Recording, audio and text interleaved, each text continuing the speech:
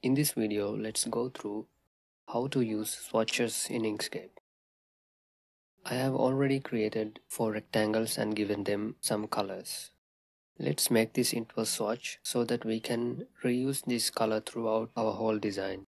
To make this a swatch, select the color and go to the fill and stroke menu and click the swatch button. Now you can see a swatch is created. Let's rename it as accent color. And let's do the same for the other colors.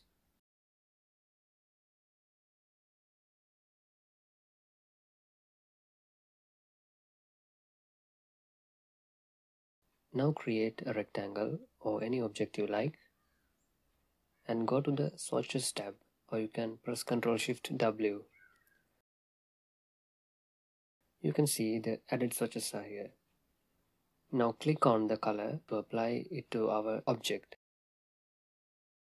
Now create several different objects and give the color using the swatch.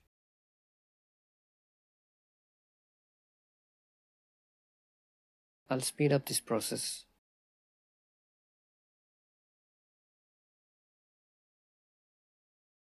Now let's say if you want to change the swatch color. You don't need to select all separate objects. You can see now the primary color is selected. So now you can just change the color and the whole UI will change accordingly. Do this for the other colors as well.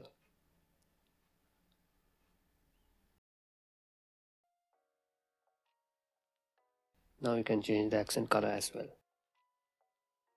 So this is how you create swatches and manage them so that you can easily change your design colors.